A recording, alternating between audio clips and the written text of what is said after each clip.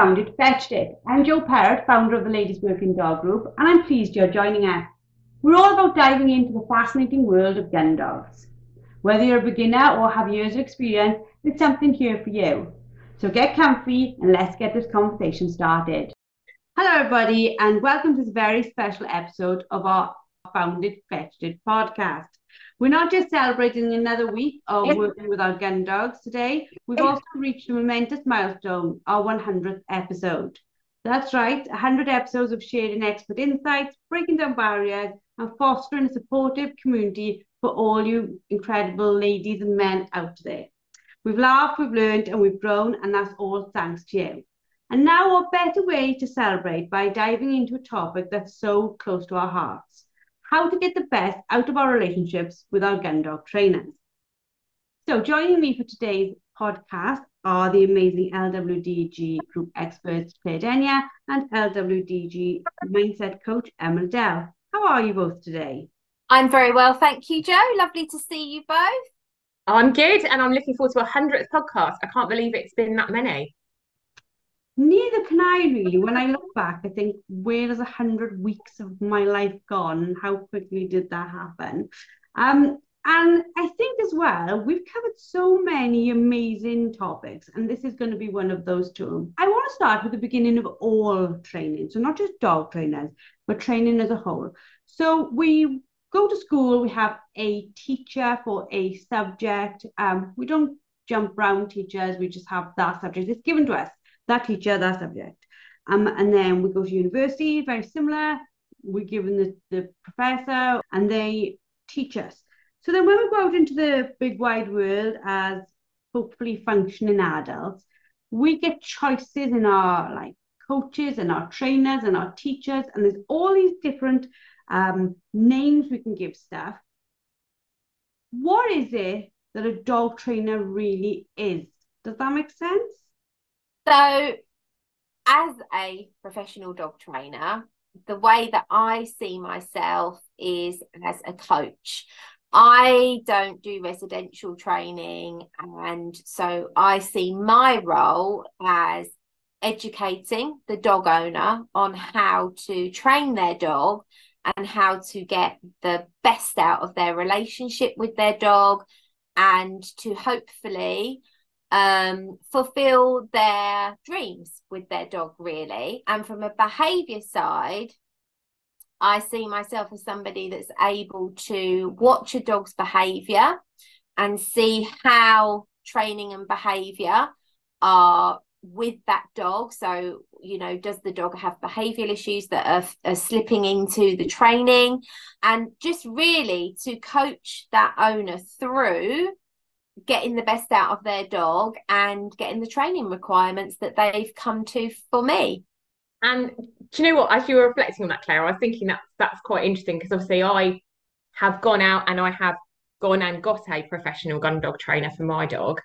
And I was also reflecting on my role as a therapist, that kind of idea of kind of coaching as part of that. And everything that you were saying about people trying to get the best out of their dogs, I was thinking that's exactly the same for my clients. It's just they're humans, they're not furry. It's a very similar role about people coming to you because you have a skill set that they don't have and they want to learn and develop, because obviously they don't just do the work in the session with you, they carry on and take that work outside of the session. You give them the tools and techniques and guidance and support for them to kind of do that in their own time, to either develop themselves as a person if you're a therapist, or hopefully develop themselves and their dog if they're a dog owner. So I think it's really similar. I think those expectations and why we go and see people who are professionals is for exactly the same reason, whether it's for our furry four-legged companion or whether it's for ourselves. In the whole learning space, there are so many different names.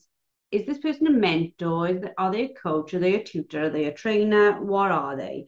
And as adults, we hopefully have the freedom of finance to say, well, I can go and see everyone and do everything. But listening to you both talk there, when you're talking about a consistency of journey, a journey you go on with your clients, I find it really hard to find how people can jump in and out of that journey. Does that make sense? So for me, let's say I was going to, I don't know, how to paint a horse's head random. I can go to 15 different trainers, tutors to work on that because I'm working on a very specific one tiny little thing, and I can take all their perspectives into that one tiny thing. I don't see how we do that with a dog because we're not working on one tiny thing at a time, are we? So the way that I explain it and the way that when this question comes up, so very often when I take on a new client, sometimes I take on a new client and they've got a puppy. It's a very moldable little puppy, and maybe they're a first time dog owner, maybe they're not, but we start that journey together. Other times I take on clients where the dog is older, whether they've seen a previous trainer before me, or perhaps the dog has got behavioural problems that need to be rectified so that they can continue the training journey. But the way that I explain it when them clients ask me my thoughts on this is I will say, if you've got a trained dog who understands what it is you're asking of it, and you're a very confident handler, and you're happy with the progress you've made with your dog, and there are no behavioural problems or specific training issues that you're trying to work through or change or develop, then if you've got that, there can be absolutely no harm in attending training days that are very specialised to learn about something perhaps that your regular trainer, and when I say regular, I'm talking more about your coach trainer, maybe they don't offer that, or to proof some of what you've been learning with your trainer in a different environment or with a new group of dogs in different environments. So that can be very useful. However, if you're working with a young dog who's learning, or an adult dog who is overcoming perhaps some behavioural problems or training difficulties, you know, whatever they may be, to overcome those things and to get good, consistent results, there has to be a consistency in training. So if you move around too much when you are trying to work through problems, or you are trying to change behaviour patterns, I think it can be detrimental because the handler may be getting information from too many different people and giving a mixed message to the dog. So the dog then isn't getting a consistent message from their handler, which can be very confusing. At best, that's going to leave the dog more confused. At worst, it could bring up different problems that weren't there in the first place. So I think it depends very much on why you want to do it and what your situation in that moment is with your dog and the journey that you're on with your dog. I agree, and it's a really interesting thing, and I think Joe probably said what I think is the theme word for this is consistency. It's so critical. You know, if I was seeing someone for kind of 2 years for therapy and then I went on holiday, my client wouldn't go, well, you're on holiday for that weekend, so I'm just going to pop in and see a completely different therapist for that 1 week and then I'll come back to you. They're probably more likely to wait. And certainly from my experience coming into learning the world of gun dogs is I absolutely did exactly what Claire was saying. I didn't go to many trainers, but what I did is I looked at every single resource I could find. And whether that was stuff from the Ladies Working Dog Group, and then I read a book, and then I looked at a YouTube video, and then someone else who I knew had a gun dog gave their opinion. And I sat there and went, I don't know. I just don't know. Like, my mind is blown. Like, am I doing this right? One's saying do this, and I can see why that would work. And one's saying do that, and I can see why that would work. But they're both not going to work together. So I think sticking with one trainer, the same as sticking with one therapist, one coach for a good long set period of time. And if you need to go to another training day or you want to see a specialist in a certain area because your trainer doesn't provide that specialist, have that communication with that trainer first about what would that look like? Why would that be beneficial? Because if I'm not consistent because I don't know what I'm doing with my dog, the outcome is not going to be consistent. It just isn't, because my dog's going to be as confused as I am. And I think, and what I picked up from watching training weekends, and I've really enjoyed absorbing that, is that actually also when our trainer gives us exercises, they build on each other like building blocks. So my trainer might say to me, like, right, for a weekend, I do this exercise to, I don't know, bring on your dog's point or bring on your dog's stop whistle, because next time I see you, we're going to add this bit in or we're going to do that bit in. Now, if I only just focus on that and then go and see another trainer, they haven't seen that thought process, that those building blocks, and they're going to go, well, why are you doing that? You need to do this. And I think that's where that consistency and that full picture is really, really important. And that two-way communication, and it's got to be, any coaching relationship has to be a two-way communication. Your trainer's not going to be able to read your mind unless you talk to them and you tell them. And I think there needs to be a healthy respect from both sides. You know, you've got to respect your trainer's perspective and their point of view and what they think is best. That's why you're going to see them. And vice versa, you need to give the trainer the right information to be able to work with you effectively. I think as well though, like if you watch, and this is the industry as a whole, people don't like to tell one trainer they've been to see another trainer. So they're already hesitant about it, as if they've done something wrong. And that's not to suggest that they have done something wrong, but they're already feeling awkward and not wanting to communicate about it, which suggests to me there's something in our own common sense says this isn't the way I need to be going about this. Like you just mentioned there, Emma, about like communication and respect. You know, for example, if I was going to go to Sam this week and I say, Sam, I'm going next week to Claire for a week. I've booked in a week. What do you want me to say to Claire we have been doing so that I can pass that information on so that Claire knows where we are and what we're going at? And can you tell me this? Can you tell me that? Now, I know Sam and Claire, they know each other. Sam will say, right, tell Claire, blah, blah, blah. In fact, Sam will probably pick up the phone and say to Claire, watch out because Joanne is going to do this, and this wrong. So there would be this like openness that would give, it'd take a load of pressure off me. You both know about the other and understand. And I don't think trainers have an issue with you going to another trainer. I think it's when there's this breakdown. And let's look at it a different way. I went to Sam. I didn't tell her about Claire. I spent a week with Claire. I didn't tell her about Sam. I go back to Sam and Sam's like, why is this dog in 1 week doing all these things it wasn't doing before? What have you done? Because the trainer can see that too, can't they, Claire? Absolutely. I mean, it does happen. But I just wanted to say that actually what you've just spoke about, I actually do. So there have been clients that have come to me and maybe they've travelled some way to come to me. And I know it's not practical for that client to come and visit me as often as required to get the result we want. We could, but it would take a hell of a lot longer. And yes, I can do Zoom coaching calls in between sessions to keep people on track.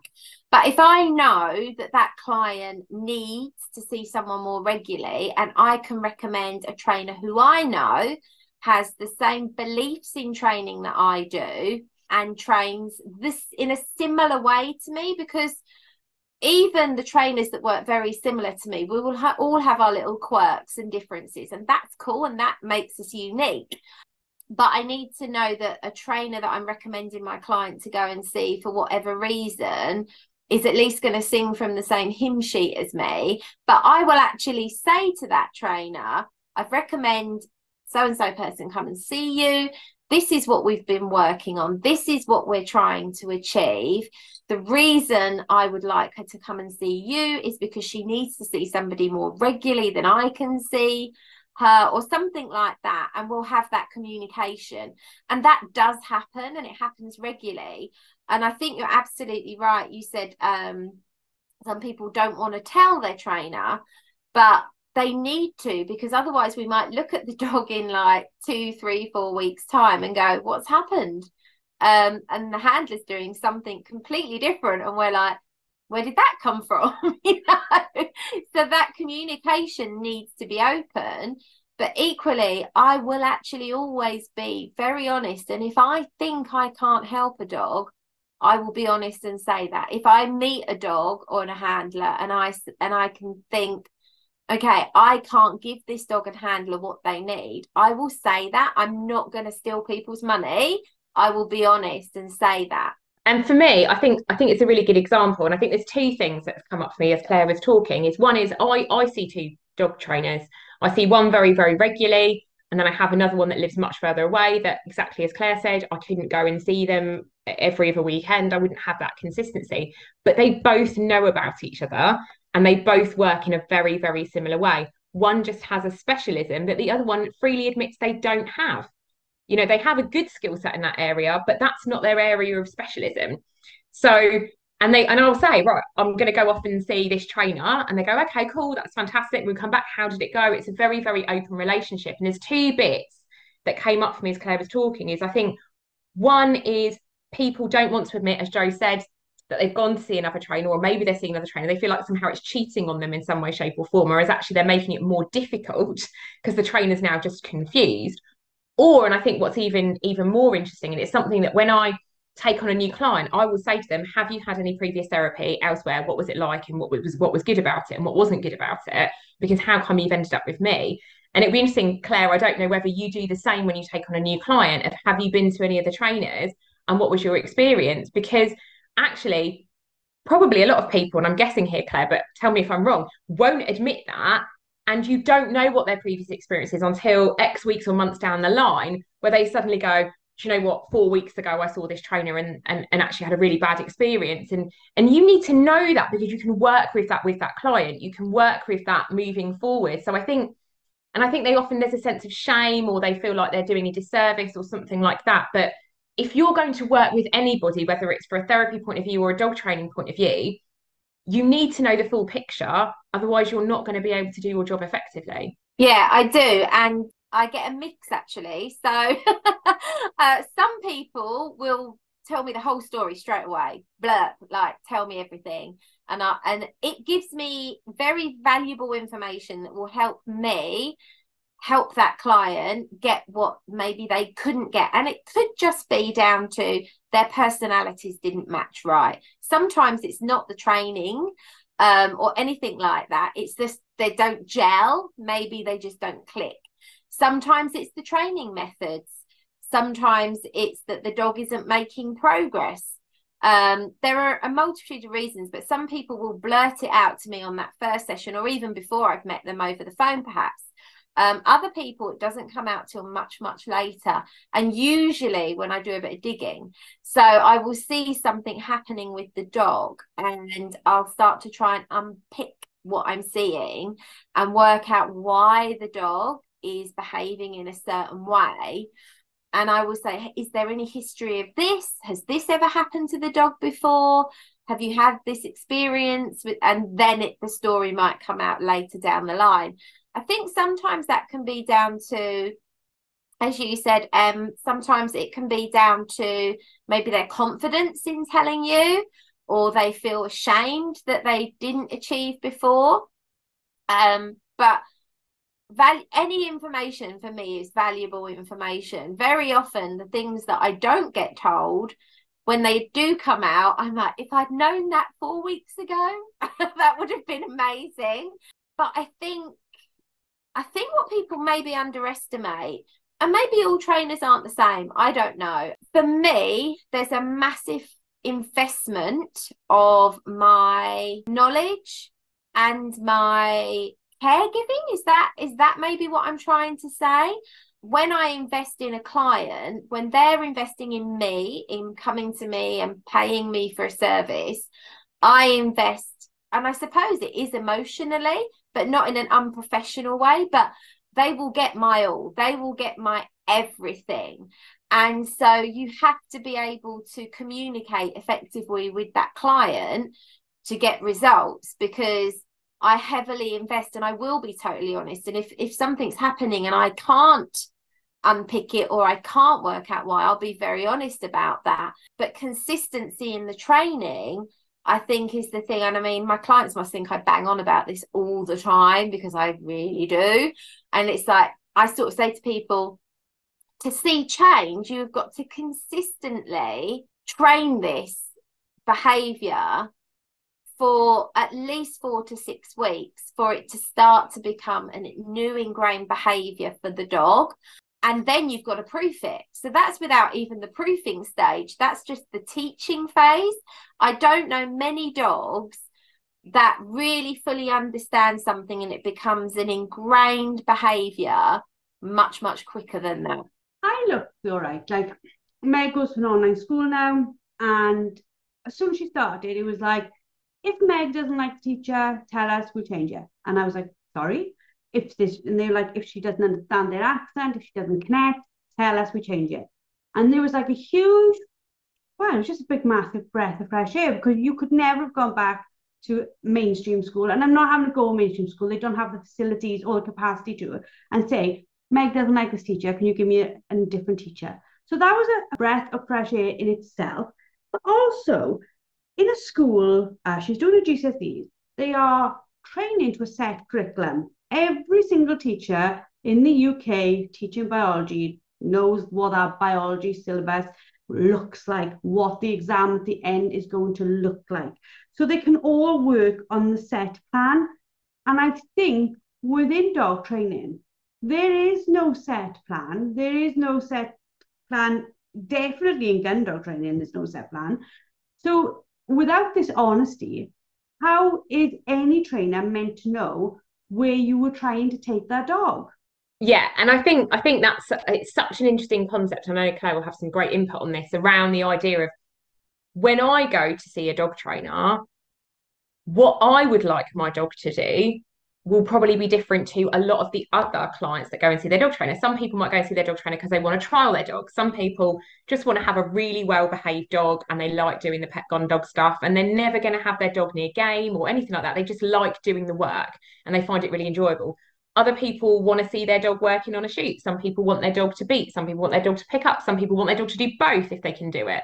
So again, going to your trainer and going, this is what I actually want to do with my dog, rather than the trainer making the assumption of Emma wants to trial her dog, is going to be really key. It's the same thing if when I see a client for the first time for therapy, I'm like, how will we know therapy is successful? And they kind of look at me like, what? And I'm like, well, how will we know that we're doing our job properly? Like, are you going to be less anxious? Are you going to, have decided about, I don't know, a career for you? Like, how are we going to know it's successful? And I think for me, when I go to my trainer, I want to be really clear about what I would like the end goal, ideally. And we don't always get there, like every dog is different, but ideally the end goal, not for that session, but long term, what I'd like to do with my dog, because then my trainer can tailor what they're doing to what my needs are rather than what they think I should be doing.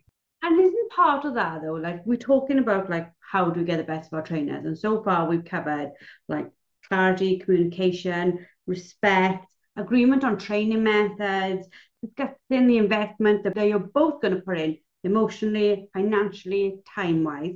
But now we're getting on to other things now, like goals. People don't always start their dog training with the end in mind. Like that's how I teach goal setting myself. I say start with the end in mind. If you are new to dog training, especially gun dog training, you have no clue what the end looks like to even know what the goals are. So from that point, we need to take some leadership or some information from our trainer and know that they do know the course, they do know the way, and we have to trust them to take us that way, don't we? 100%. And I think not only that, sometimes the goals change as the handler, the dog owners, ambitions will grow as their knowledge grows and as they see success, and as the dog does things that they perhaps never dreamed their dog could do, it's suddenly doing it. At that point, the goalpost changes. So again, that comes back to communication. When that goalpost changes, so an example of that for me would be John and I, we do teach all round gun dog training, and I suppose we specialize more in retriever breeds because that's what we own and that's what we've worked with for the longest, but we know how to teach a spaniel all of the behaviors and all of the intricacies that they require to be a beating dog or to do spaniel tests. The same for HPRs. We know how to teach the logistics of how to teach that dog to hunt up and how to get it to sit on the whistle and stop at distance and all of those things. But if I had a client with a HPR breed and the dog was coming on really, really well, and they started saying, I think I might want to compete, At that point, I will be really honest and say, I have never competed at that level with a HPR breed. So if you want to take that to trialing standard, you know, to that level, I would recommend they went to see a specialist in that area. So that's me then handing over the reins and saying, I've got you this far. Your dog's super capable. It's brilliant.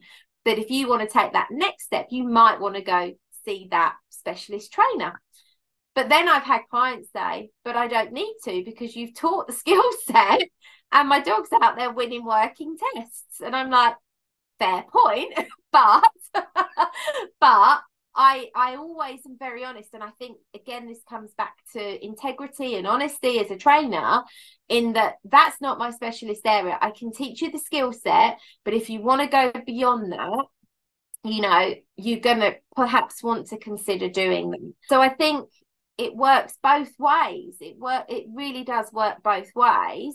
But I think I love when a client's goals move up, because that means we're achieving. If I don't really want my clients' goals to ever come down, unless they go, actually, I tried it and I hate it and I don't want to do it. That's completely different. But for me, success is when the client's goals go up to the next level. And I'm like, okay, this is cool. This is very cool.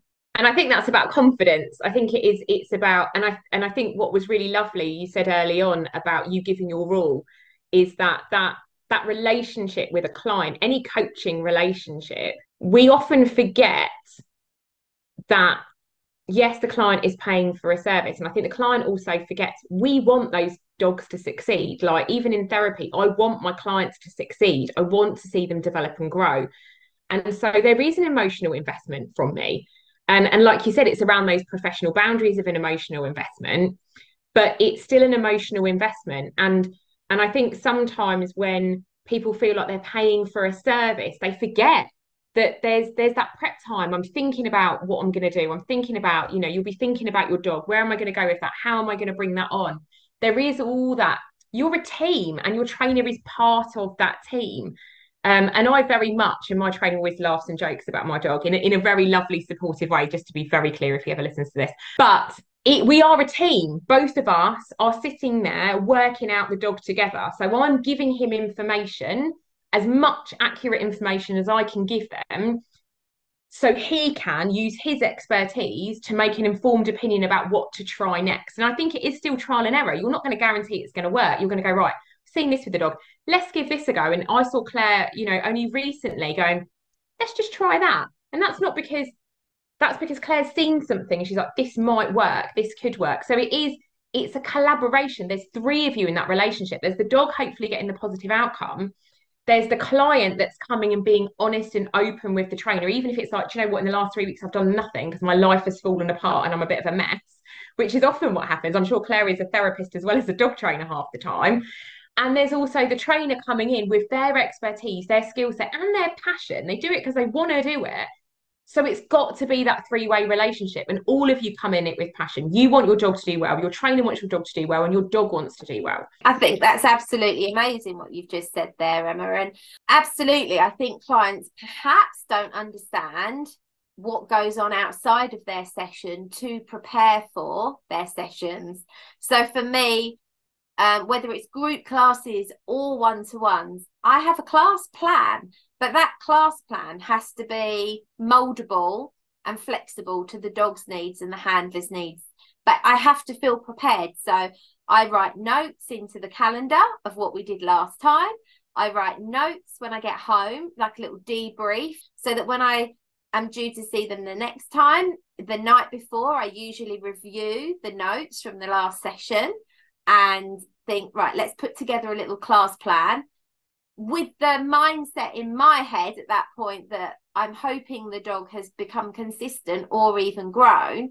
But then, although I prepare that class plan so that I have an idea of what I'm doing, on meeting that client for the next session, when I meet them, I'll ask how things have been going, and I'm fully prepared to adapt that session and change that class plan accordingly if that dog isn't ready for the progression. But I think off of the back of that, so that's a lot of time outside of the session time, in pre-planning, in debriefing with myself. Sometimes John and I will sit together and I will say to him, I had a session with a client today and we've been doing this technique and it's working really well. But when I tried to move on to the next step, I noticed this, and I'll ask his advice, you know, what would you have thought of in that moment? And so that's great for me because I've got another trainer who trains with the same mythology and the same techniques that I do to bounce ideas off of, which I know I'm very, very lucky to have that. But if he wasn't there, I'd sit there thrashing it out in my brain. like, okay, so I need to try X, Y, and Z. But that brings me always back to working with the dog in front of me. But that might mean I need to change tact with that dog, but I can only change tact with that dog if we've given enough time, patience, and consistency to the thing we're working on to see if it really is going to work, which takes weeks, not days, not hours, but weeks of consistent training. So I think this always then comes back to that thing of we work with the dog in front of us, but equally, so if something goes wrong twice in a session, got to change it. That's always my thing. You would have seen that a lot, Emma, over the weekend. With, you know, it's gone wrong twice. We need to immediately change something. Otherwise, a pattern of behavior is starting to develop that I don't want them. But equally, knowing that a technique is going to take a lot longer than just a session or two to become a new ingrained behavior. So it's having that flexibility, yet having the braveness to be consistent enough to try. If I play devil's advocate a little bit now, go back to Meg. If Meg said to me, oh, I don't like teacher A, and I said, right, and I contact the school and they give her teacher B, and she doesn't like teacher B, and she doesn't like teacher C, then at some point I've got to go, well, hold on, Meg, is the teacher the issue or are you the issue because you don't want to do the work? Because there has to be some responsibility on us as the learner to do the work, isn't it? You can't put it all on the trainer. So I think there's a little part of that in there, is that when we're saying how do we get the best from our trainers, we have to give them time to help them to train us, to train our dog. Yeah, 100%. I agree on this one. And sometimes that's really hard because we either go one way or the other. We either tend to blame ourselves for everything, and actually it's not, and actually it's a combination of number of factors. Or we can sometimes, when something doesn't go to plan, we get quite defensive about it. And that can be really hard. And I think that can sometimes really rupture the relationship between yourself and your coach. And I say that from kind of my skill set rather than Claire's, is that it is about that consistency, and it's about that honesty, and it's about that if you weren't consistent, you can be honest about that you won't be the first person and you won't be the last person that comes back and goes, I did nothing because I wasn't able to do it.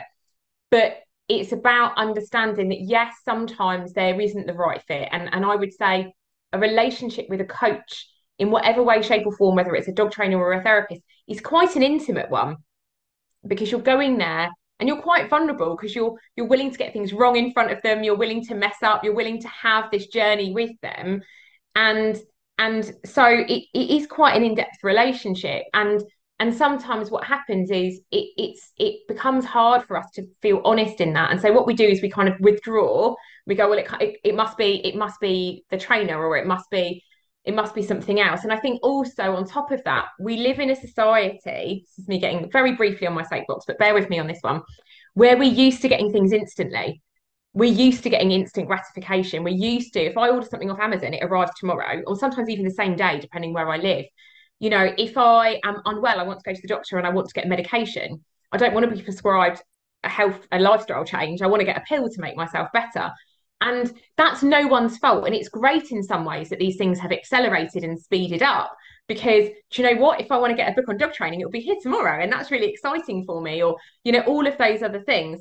But what it does mean is that element of patience and consistency we're not used to. And there's really good things. And most of us, you're probably going to laugh at this point if you're listening to this podcast, most of us can't even watch a half-hour TV program without being on our phone. And we don't even realize we're doing it because we're not used to that element of concentration. Research shows that not our memory, but our concentration is now less than that of a goldfish. That is a true fact. That is a true fact of us as humans because of this overstimulated society that we have through phones, social media, getting stuff here and now.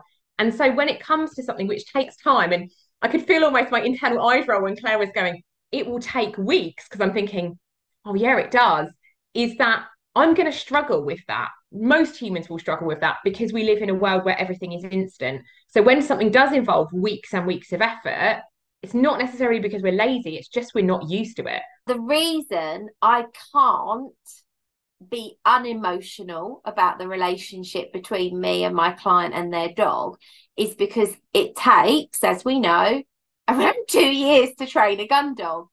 You develop a very strong professional but very strong relationship with somebody that you're seeing once a fortnight, which is the average I see the majority of clients. You know, some are more frequent, some are far less frequent, but I would say it's an average of every 2 weeks for a couple of years if they're doing the full journey from puppy or beginner gun dog right through to a working dog. That's a lot of time and emotion and investment and care and consideration into that person and their dog. So to keep that professional, it's not difficult to keep professional, but it's difficult not to emotionally invest yourself in that person and their dog. Because when you are that connected to somebody and they're having to share everything with you and you grow to care about that dog almost as if it was your auntie's dog. In fact, I actually love my clients' dogs more than my auntie's dog, probably. But because I see it a lot more. So, you know, I think this is where I think it's maybe clients don't understand how emotionally invested a coach trainer gets with the dog. And probably that's not the same for a trainer who perhaps just has groups come in, sees them a couple of times a year, throws the dummies around, isn't actually putting that effort into class planning, into debriefing, into problem solving. I think it's very, very different on that side of the scale. I was taught once, and I think it is actual fact, I don't know where it is, I'll find it somewhere, but it takes 10,000 hours on average to become an expert in anything. So if your clients were going to come and see you once a fortnight for 2 years, let's say they saw you 50 times and they trained in between, say they've trained 600 hours. In 600 hours, they're still not the 10,000 hour expert.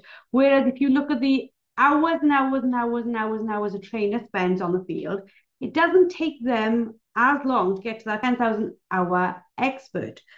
But I also think what we see, we don't give ourselves time. I know for a fact I don't give myself enough time. I think I should know it all by now.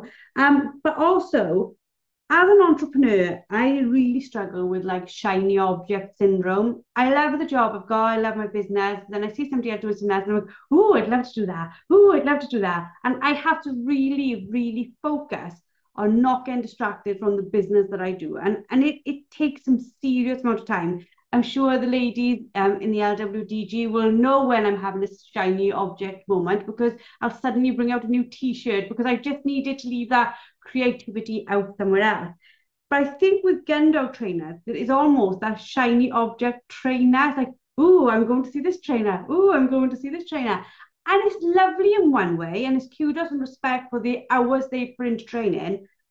But for you as the person flicking around the country, I don't know if it's always the best way to go about it if you're not solid in your own beliefs first. Yeah, absolutely. And I was just reflecting as Claire was talking about seeing people fortnightly, and I was thinking, that's absolutely right. I see my gun dog trainer more than I see my family. So why would I not? I see them more than I see my mum and dad. So why would the relationship not build in that way? Now, I'm not saying I'm closer to my trainer than my parents, but I see them very regularly. And therefore we do share that hour where we're talking about the dog and what we're doing and a bit about life and what I've been up to, because that's related to the dog. So yes, that relationship, Claire, I think is 100% normal. If you're seeing that someone that regularly, you're going to build a relationship with them and their dog. Shiny object syndrome, Joe, yeah, 100%, I'm one of those people. And I think part of that for me is about trying to find a quick solution. So and I see this, and I was laughing when I went to the weekend about, I don't think there's ever been a time where I've gone to either like a simulated shoot day or a Gundog training weekend where I haven't left buying something. And that will either be a bit of clothing because I'm like, oh, well, what are you wearing? That looks really good. And it's nice to be able to do that because you can get a review, can't you, about whether the clothing is good or not. But also Gundog stuff. And part of it is because I like shiny new stuff, and it's exciting, isn't it, if we get something new for our dog, and we generally tend to buy stuff more for our dogs than we do ourselves. But if we're really honest, sometimes it's because we're looking for a solution that maybe consistency would give us. Like, if I only just get this amazing dummy, he'll retrieve it. And sometimes, yes, that dummy will help if my Gundog trainer said, look, try this. Actually, this dummy might be a better fit, or actually we've tried something during the session, which has worked really well. And in the rare occasion, which for me is rare, that I don't have one of those dummies already at home, because that's my admission of what I spend my money on, is that sometimes we think, well, actually, it's the kit. It's the kit. When actually, and Claire's probably going to confirm this now, is that it's probably me and it's my consistency with the dog. It's probably not the kit. But we always look for that solution. Maybe this lead will make it better. Maybe this dummy will make it better. Well, I'd never heard of the shiny object thing before. So thanks for that, because I've just learned that tonight. So that's great. Absolutely. I think the thing is, very often that does happen, and it does really, really happen. So I will get out something out of my reluctant retriever bag. I have an actual reluctant retriever bag with things that I've used over the years. So I've been doing this professionally now it's going into 8 years now. So that bag's pretty full of a lot of stuff. But the reason that bag is so big is because every dog I see teaches me something new. So when I put that into what you just said, Em, about this thing for this, I'm like, okay, so if I see on average, John and I see between us in a week an average of 60 dogs a week. That's a lot of dog time, right? So if I think about the amount of different problems I see in that time, no wonder my kit is so big. But that one article might have worked with half a dozen, maybe more dogs. And with some of those dogs, it might have worked very quickly. And with other dogs, it may have taken longer and taken a lot more hard work. And with others, that piece of kit wouldn't work at all. So then I need another item in my toolkit. And when I'm talking about toolkits, sometimes it's a technique, sometimes it's a command or a cue, sometimes it's body language, sometimes it's a reward system that the dog values. Sometimes it is actually a physically tool, whether that be a tennis ball wrap or a reluctant retriever dummy or any of those things. But it's finding the fit for that dog. But still, I don't think, it's very, very rare, and I can't think of a dog off of the top of my head where we've introduced something and the problem is fixed in a week. Like, if I'm working with behaviour cases, behaviour modification, yes, I can. But in Gundog training, because the dog has so much more freedom, because they are out there and you're over here and anything can happen between them and you, the consistency in the training and the technique and the body language and the verbal cues or commands and the whistle commands and the piece of equipment you're using, that's a lot of things to get consistency on, isn't it? Whilst you were talking then, I just sort of like did the rough calculator things. I'm not brilliant at maths.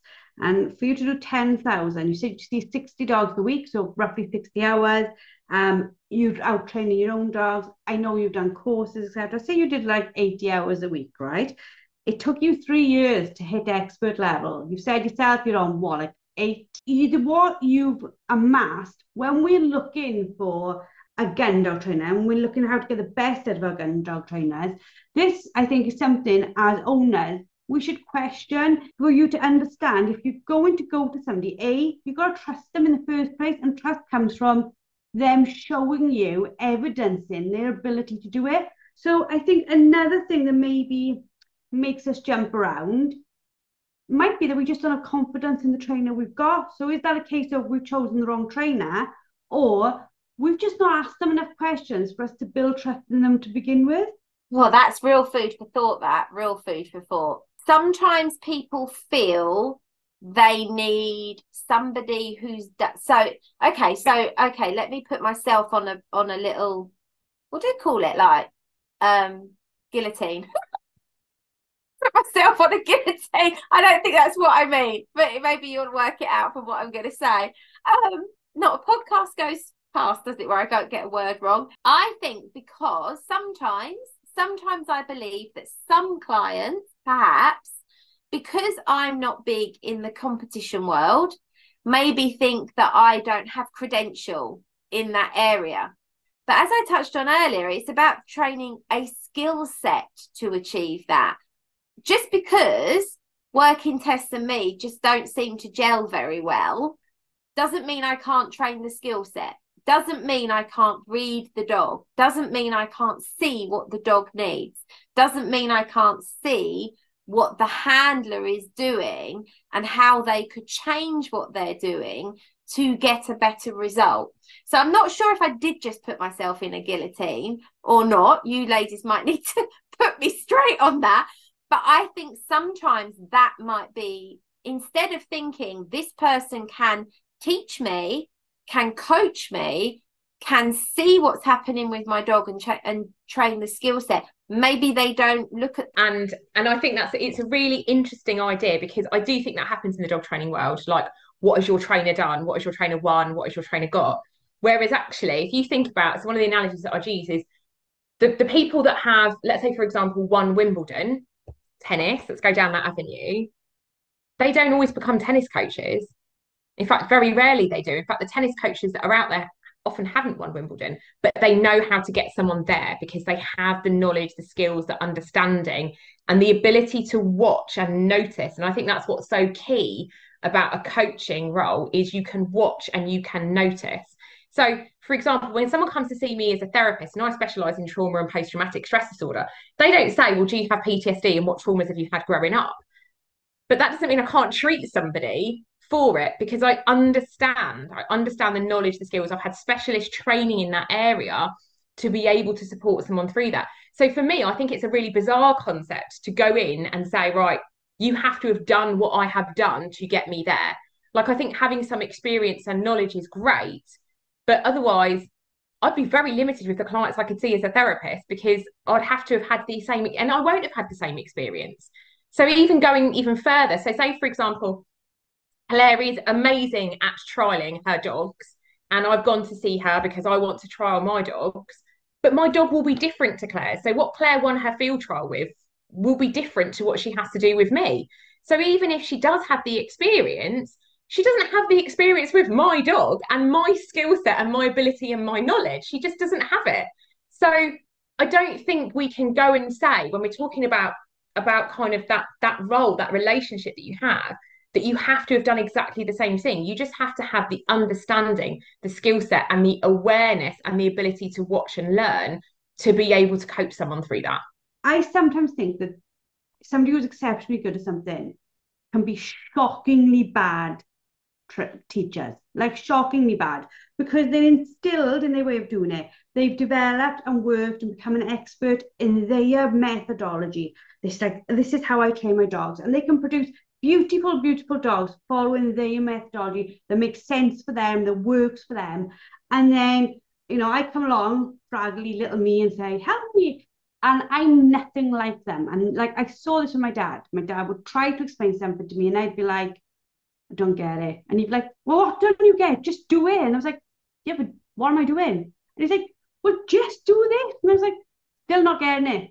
And he was like loggerheads, right? And I think that frustration wasn't helpful, because he didn't understand why I didn't understand something that was like child's play to him. And I didn't understand why he didn't understand that I didn't get it. And then in all that mist of like that confusion was a small dog, a small pup, who was like, I'm not even knowing what's meant to be going on here. So it was a recipe for disaster. Now, that's not saying that like the top of the game can't teach. Of course they can. But I think to be top of your game and be a good teacher is a very, very rare thing. I absolutely agree. And I think because actually having the skills to be able to communicate, impart knowledge, build a relationship, and do that in a really caring, supportive way where that person doesn't feel put upon, criticised, afraid. And we see so many women, and I get messages from women about times where they've had horrific experiences with all sorts of different trainers. And again, they might be amazing at what they're doing, but they're maybe not that great at the people skills. And I think being a coach or doing some form of training, you have to have really good people skills. You have to have that ability to be able to encourage, grow, shape, and work with somebody rather than feeling like you're enforcing something or telling somebody or judging them. And I think that's the difference. I think being able to do something really well and being able to explain what you're doing to somebody else really well are very different things. And like you said, Joe, there is an overlap. There are some people that are fantastic at what they do and are fantastic at coaching and explaining it to other people, but that's not everyone. I agree with everything you've just said. I think there are some people that are top of their game who are very good coaches as well, but not all. And I do get lots and lots and lots of inquiries from ladies and messages from ladies and men actually, but probably more ladies, if I'm honest, whom the trainer has said, this dog will never get it, or it's too much dog for you, or, you know, in different hands, this dog would be amazing, or the breeding isn't right for this dog to do it. And they would move that dog on. So what you're saying, Joe, is absolutely right. With a certain type of dog, that method, that technique works. And if it doesn't, it's the dog's fault in a lot of those cases. And that can be very difficult for the sort of clients that I see. The majority of the clients I see, they're not going to move their dog on. It's their pet first and foremost. It lives with them and they want to aspire to do things. And maybe there are limitations because of the dog's breeding or its genetics or whatever. But that doesn't mean that that owner cannot achieve amazing things with that dog, and they shouldn't be held back from that. But it's also the ability to understand how the owner learns. Like, that's why I will make an absolute fool of myself on the field doing actual demonstrations of how to do something, because some people are visual learners. Some people need it written down, so I might write them down, the step-by-step guide. Some people can listen and absorb it, and I think that's where being a really good coach is useful, to really understand how that person learns, as well as being able to read the dog and understand the dog and troubleshoot. I mean, it's quite a big role when you really break it down like that. It's huge. I'm going to say something that probably is not controversial at all, but I think is really useful, is that when we train as a therapist, we train in a modality, right? So I see that as akin to being a trainer and going, I want to specialise in spaniels. Okay, so you train in a modality. So that's most of the work that you do, the knowledge in and that you know about. You can treat other stuff and you can work with other stuff, and that's great, but you specialise in a certain type of therapy. And around that, there is this idea, and you almost get fractions of people, and you see this in the therapy world, and I'm sure it's the same in the Gundog world, where they almost end up against each other of like, well, my therapy is better than your therapy, and my way of doing it is better than your way, and that kind of stuff. But actually, the clinical research, and that's what I like looking at, I like research, I'm a bit of a geek when it comes to that, shows it doesn't matter the type of therapy you have. The success that you get with your client is based on your client-therapist relationship. Now, it doesn't matter whether I'm person-centered, psychodynamic, humanistic, all those other weird therapy terms that we have out there. Actually, what matters is how I come across to my client, the relationship we build, the communication we have, and the work we do together. And this is my controversial bit. I would say that that's exactly the same in Gundog training. I think, yes, you have to have the prerequisite training and skills and understanding, but having the best relationship you can with your trainer is going to get the best out of you, best out of your trainer, and best out of your dog. I can remember not long after I had my first tumour removed, they sent me to see a counsellor, and this counsellor I was falling apart. I was like 6 weeks after my operation, my world had exploded. And he sat there and told me all about how his cancer had affected his life and how miserable he was. And I was like, you, my friend, are not the right counsellor for me. I don't think he was the right counsellor for anyone, to be fair, but I just thought, you are really not what I need right now. So to like bring this back, because I realised we've like talked for over an hour. This is going to be a long podcast. I'm sure your dog's ready to go home now, those of you who are listening as you walk. In order to get the best out of your gun dog trainer, you've got to take on board all the things that our amazing ladies have said so far. You've got to be finding a trainer who can teach. There's got to be communication. There's got to be respect. There's got to be an agreement on what your training method is going to be. There's got to be open communication, discussion about what they possibly could be. Because like we said, we don't know what your goals are, what your small goals are, what your milestones are. We need to put all those type of things into place. You're investing financially and your time in it, and your emotions, and they are doing the same. So there really has to be trust and a relationship built on both of you working on the dog in front of you. And I think there needs to be a lot of professionalism and a lot of respect on both sides.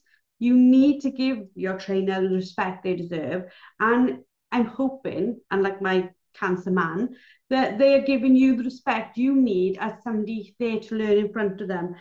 Is there anything I have left out of that list, ladies, that you think somebody needs to have in order to get the best out of their trainer? I think for me, I think honesty. I think honesty about, you have to be honest about what you're dealing with. You've got to be honest about what you can do, the time you can invest into your dog. Be realistic with your trainer. Be realistic about the dog and their behaviour. I think certainly there's times, I'm sure Claire's seen it, where actually they're saying one thing but the dog's doing something else. So that level of honesty, and go into it open. It was lovely to hear Claire talk about how much she invests in her clients. It's a two-way street, and as I kind of just said before, it is all three of you are a team surrounding, all together. There's both of you as a team with this dog in the middle, all wanting the same thing. You want to succeed, your dog wants to succeed, your trainer wants you to succeed, but you need to have all the information possible to give to your trainer to get the best out of that relationship. I think just from the trainer perspective, do listen to the trainer, take on board all the advice you're given, and be realistic about the expectations and the time, the patience, the consistency to get the result. And if something isn't working, be super honest with your trainer, because if you have got a trainer who really is your coach, they will then give you another thing to try. They will be able to think outside of the box to get you and your dog where you want to be. Well, thank you, ladies. It's been another fascinating one. Both the ladies who have chatted with us tonight have both read our forthcoming book, and I think they'll both agree that a lot of the stuff we've touched on tonight, you'll find elements of it in the book as well, so it might be something to go to if you want to read more, understand more, and use it to keep on building on the knowledge that these wonderful ladies have already given you and do give you week in, week out. As it is our 100th podcast anniversary, we would like to do a free giveaway. We're going to give away a Found It Fetched It first ever cap. Oh my god, the excitement is unbelievable. Go to Instagram, go to @LadiesWorkingDogs, go to the podcast, share this week's podcast link, it's in the highlights, share with people, and just write on a hashtag FoundItFetchedIt100, and we will pick one person who shares it in between this episode and next week's episode and send them a free mug. Thank you all again for listening in. Please review, please subscribe, and we shall see you all next week for our 101st episode of Found It Fetched It. Goodbye. That's a wrap on today's episode of Found It Fetched It. Thanks for listening. If you found our conversation valuable, please could you do us a favour and subscribe and leave a review so other people just like me and you can find the podcast. For the ladies out there who are passionate about gun dog training and want more tips, live sessions and a community that gets it, you're welcome to join our membership. Just visit www.thelwdg.com to learn more. Until next time, keep working with your gun dog and take care.